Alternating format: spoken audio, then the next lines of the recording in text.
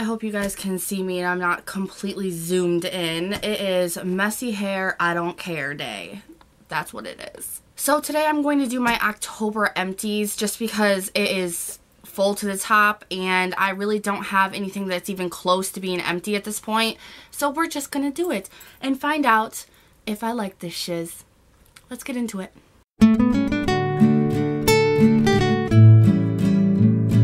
So I have my hamper thing here, which I actually need to take this cloth off and wash it. For things being empty, they sure do like to seep out the last little bit that's left in there and make such a mess. Alright, let's start off with some shampoo, reverse conditioner. This is the Kerastase, and this is their first reverse care conditioner. I got this in an influencer box and it came with the shampoo balm and then the conditioner, and you're supposed to use the conditioner first and then use the shampoo.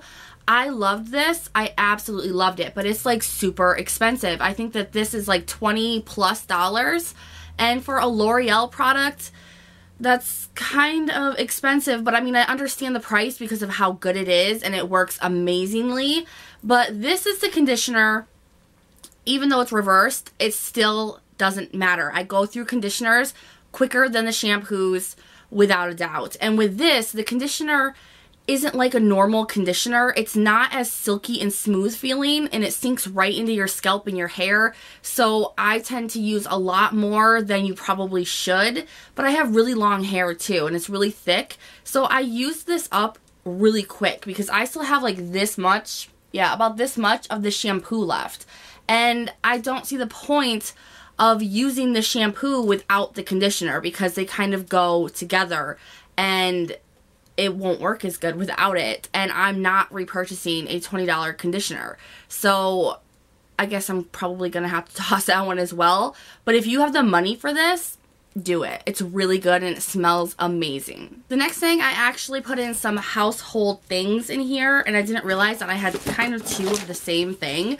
Like, we don't need to be on repeat here, Jesus. But they are the Lysol wipes, and these are their disinfecting wipes, kills 99.9% of bacteria and viruses. I go from these to the Clorox ones, and I go back and forth between them. I really do like the Lysol ones better than the Clorox ones just because they are thicker and they don't bunch up as much as the Clorox ones, and they clean better. And I don't know why, but I just feel like everything that I use, because I have kids, I have young kids, so things tend to get kind of nasty in my household. Sicknesses are kind of on repeat in this household. So I, at least once a day, I go through everything that we touch with our hands and I use the wipes all over everything in my house. So I go through those weekly, like a 3-pack of them weekly. And I just feel like the Lysol wipes make everything cleaner. Like, we get less sick, there's less mess, you know, it just feels cleaner with the Lysol wipes. So, and they're easier to clean with, and I go through them not as quick as the Clorox ones. So definitely like the Lysol ones better than the Clorox, but I cannot live without disinfecting wipes. The next thing, Gain Flings. I don't know if you guys remember, if you're new to my channel, you definitely don't, but I got another influencer box because influencer just brings me to life with some of their products. But they gave us a little baggy sample of some Gain Flings, and it was actually the Febreze Gain, I believe. And I fell in love with them. And everybody's like, oh, you know, they're really, really great, but they're so expensive. Well, me and my husband did some research because we like them so much. They come with fabric softener, the detergent, and they come with stain fighters. So there's 3 products in one little flingy. So we worked it out by price of what products we used, and it actually cost less to get the tub of the Flings. So we were super excited, and of course have used them ever since. I won't use any other kind of detergent since I've used these. I go through different scents, and the one that I'm using now is a totally different scent than this, but they're all so amazing, you guys. They keep your clothes smelling like this soap so strongly, and it's just such a clean scent. And I mean, I have clothes in my closet that I washed 2 weeks ago, and they still smell like they just came out of the dryer, and I just love that. So I definitely use these, will not go without them. I would cut a bitch for these, seriously. Cut you. The next thing to go in with the laundry is the Gain Fireworks. And I believe this is actually what I'm using in the Flings right now. I'm not positive, but I think that it is. I can't go without these either. And I love them so, so much. And if you check out my Amazon review profile, these are all over it. Because I'm just like, people, you must know the glory of these beautiful little beads. They do so much for your washing. Like, if you have hard water or you just have like water that just messes up your laundry, like the smell of it, like they're clean but they don't smell clean, you know, or you have crappy detergent that just does not leave any kind of scent on your clothes, this is just an in-wash booster. It's like a scent booster, and it just makes your clothes smell that much better, and I can't go without them. Alright, on to some makeup wipes. I have, once again, and these are the last of them, so for everybody who's like, Jesus, Niki, again, every Empties. Yes, I know. I stocked up on these because they were, what, $2 for the big pack and the little pack together at my Ollie's. And I purchased every single one they had in stock. So I just finally ran out of my last pack of them. I like them, but I definitely wouldn't purchase them for any more than the $2 that I got them at Ollie's. They're good, and I would recommend the Pond brand for sure, but they burn your eyes, and I don't like that. And they're just makeup wipes, you know? Like, don't spend a shitload of money on makeup wipes unless it's doing the work for you. The next thing, and this is something that I bought for my trip to New York City, and it was just some Neutrogena makeup wipes. And it was just because I was in Target, and I just grabbed the first makeup wipe that I could find, and they came in a 2-pack, so I'm still using the other one. These, I've had so many like off-brand makeup wipes that claim to be just like the Neutrogena. So it was kind of nice to be able to actually try the Neutrogena, yeah, and see if they really do stand up to that.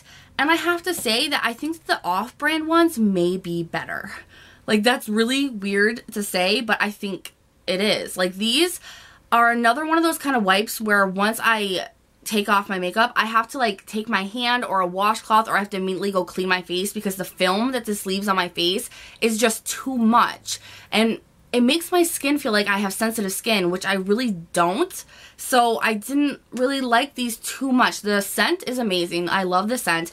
It does burn your eyes, but it works. It works really, really well to take off your makeup, but I don't like that film, and I don't like my eyes burning. But I mean, what can you do, you know? But definitely not worth the price at all, in my opinion. But they're alright. Alright, some Sally Hansen products for every woman's mustache. Alright, so the first one I got was the Creme Hair Remover. And it's a duo kit. It's got the cream and then some kind of like lotion that you use afterwards. This says it's fast and pain-free. It reduces the appearance of hair regrowth, da-da-da.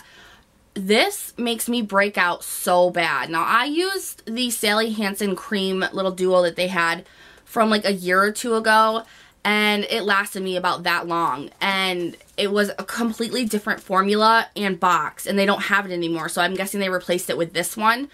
But that one worked wonderful. You know, you didn't have to wax, so you weren't like gasping in pain.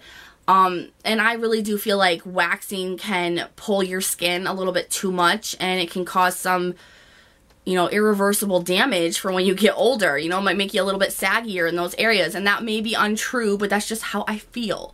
So I like to use creams over anything else. And this one, when I got this, I tried it out, and I had the worst reaction I've ever had. I actually broke out all along my upper lip, like broke out and zits, and I'm just like, what the hell is going on? And then after, like a couple of days after, if I put any of my skincare on, my upper lip would just start burning so bad. And I did it for the right amount of time. I didn't exceed the amount of time that you're supposed to leave it on. I actually take it off a little bit sooner than they say to, and I had such a reaction to this. And I thought that maybe it was just because, you know, my face wasn't completely clean when I did it. So I tried it 2 more times, and the same thing every single time. And it just started getting worse and worse and worse. So I'm like, no, I don't like you anymore, and I'm moving on. And that's just what I did. I moved on to the wax strips. Now, I've had these before, and I tried them once on my upper lip and was like, hell no. And because it hurt, and I'm not a waxer, so you know, you can just imagine how that went. But I did use them for the tops of my eyebrows, because that's really where I get the most hair regrowth on my eyebrows, is the top. And it's easy to just wax that off, you know, it's kind of a tight spot on my face that's not too sensitive, so it didn't hurt too bad, and I would just pluck underneath. And that's just how it was. So once I was done with these, and this was like a couple of years ago, these have been out forever, I never went back. And then I saw What Would Lizzie Do? A while ago, she put up a video about how she waxes her upper lip, and she used this. And she kind of acted like the wax strips were really good. She liked them. You know, they were very, very good. So I was like, you know what? I think I'll try them out again. These suck so bad.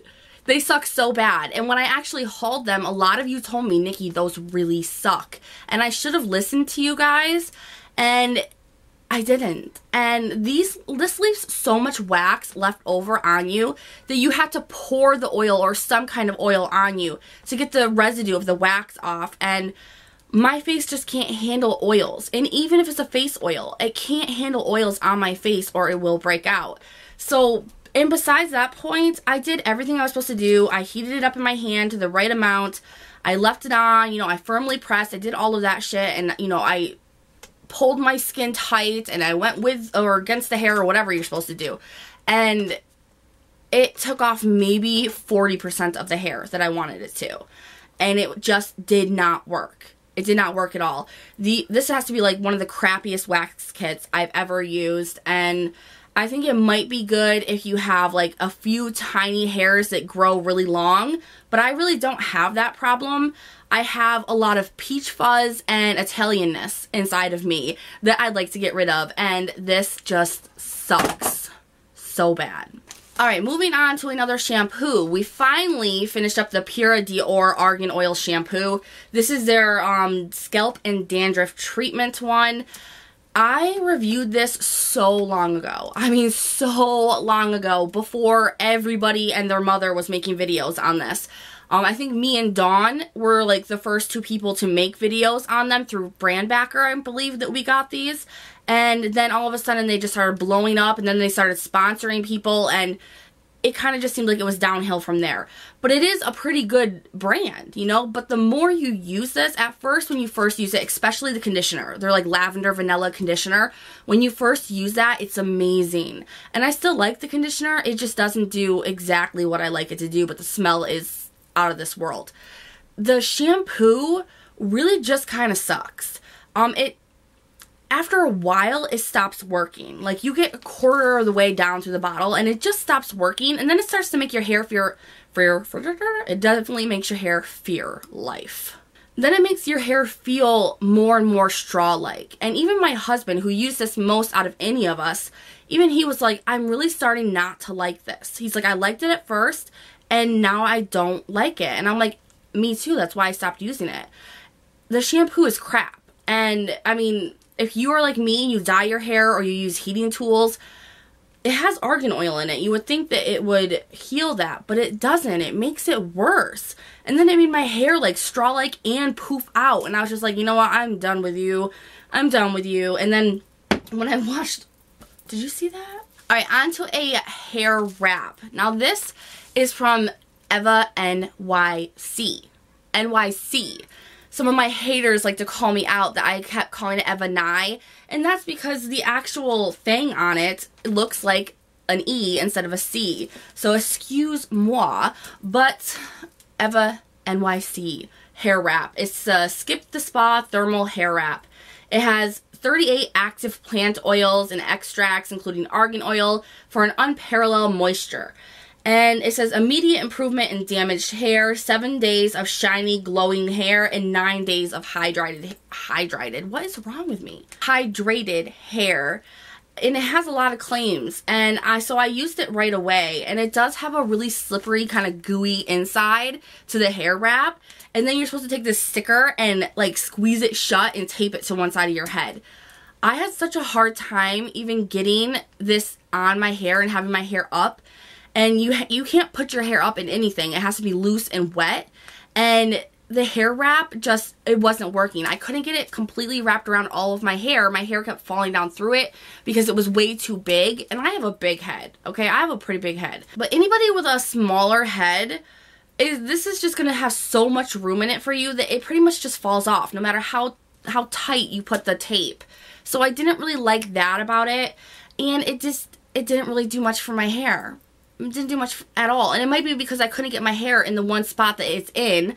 But it just didn't work very well for me. It was really hard to use and it was kind of too much of a pain in the ass. So this isn't something that I would repurchase. But once again, the Eva-NYC, the smell of their products is like no other that I've ever used. I love the smell of their products so much, and they are quite an affordable brand. So I do like to try to use their products, and I'm like so interested in trying out all of the products they have to offer, but this was not something that I would be interested in purchasing again. Not that I purchased it before, I got it for free, but you know what I mean. I went through another one of my Degree deodorants. I won't talk too much about this. You guys know I like this. I usually get bored of stuff real quick, but I still love this. So it's pretty surprising, but yeah, Degree's got it going on. We also went through Irish Spring. This is my husband's like go-to bar soap, and I love this. I love this. I love when the house, like, it just takes over the house, the smell of it.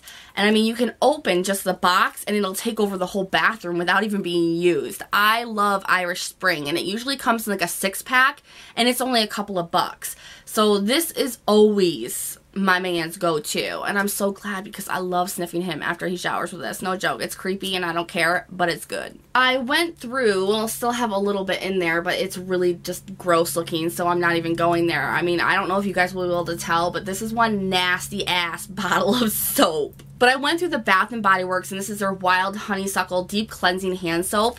This is the one thing, you know, I love the Bath & Body Works candles, but I'm not one of those people that has to run out and stock up, and every time they have a sale, I buy 100 candles from them. And it's mostly only because I don't have the money, or I would. But I'm mostly addicted to the hand soaps that they have. Not so much the shower gels, but the hand soaps are amazing. The Wild Honeysuckle scent is like the best smell ever. And I just cherish this soap so much, and I love it because when you used it in the bathroom, it filled up the whole bathroom with the scent of the soap, and then your hands smelled like the soap for hours, no matter what you did. And I really like that, and it's antibacterial, and it just gets your hands really, really clean. And my kids loved using it. They loved the smell of it. It was just an all-around family favorite for us. But once again, they're super expensive. $6.50 for one thing of hand soap, even though for me, I personally think it is worth it. Probably the one thing from Bath & Body Works that is worth it. But get them on sale if you do. But if you've never tried their soap, you must try their soap. Believe me, you'll never go back. I went through the Glade Cashmere Woods. I got this last Christmas season at Target. This is really, really good, but you'll get sick of the scent really quick, especially if you use it in the bathroom to cover up your husband's shit smell. You'll get so sick of it, you'll never want to smell it again. But if you've never done that and you don't plan on doing that and you just want to keep it as a room refreshener, it's so good. It's seriously so good. I went through one candle, and it was the one candle I didn't want to burn. It is from Bath & Body Works, and it's called Topaz Waters. It's just a little mini one from one of the last candles that my husband last bought me Bath & Body Works stuff from, and the hand soap. This smells just like my husband. To a T, it smells like my husband's like aftershave and his deodorant and his cologne mixed together. Just like what he smells like on the daily. This is what my husband smells like. And I didn't want to burn it, but it was the only candle I had left, and it was just a candle night. Sometimes I like to relax with a good book in my bed and just have a candle burning and have my headboard lamp on really low, and it just relaxes me. I do face masks, I do everything. I should probably do like a pamper night routine or something like that for you guys. But it was my last candle, so I had to burn it. But these little candles that last like maybe one day cost 10 bucks, you know? Like I love Bath & Body Works candles. I love the scents. I love it.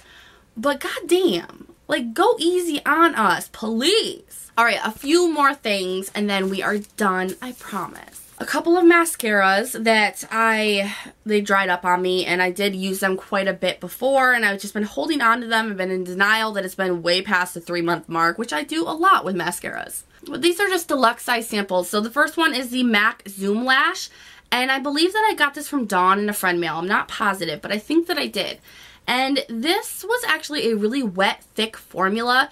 It did make my lashes, like, the volume of them just whoo, like it really does work, but it's nothing that special to warrant the price of the MAC mascara. So I wouldn't purchase this off this sample, but it was nice while I had it.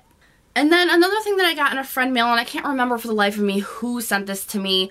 If one of you did, leave me a comment, let me know. But this is the Ultra Flesh, and it's the gold standard mascara.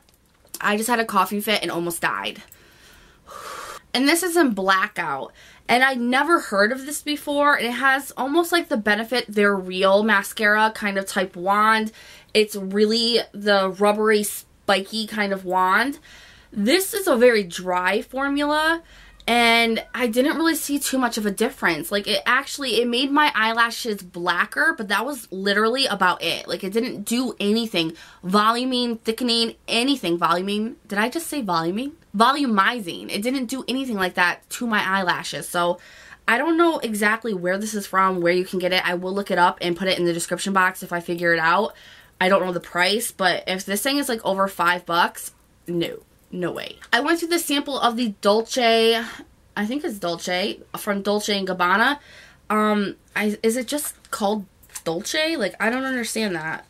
I want to make sure, yeah, just called Dolce, I believe, or I have no idea.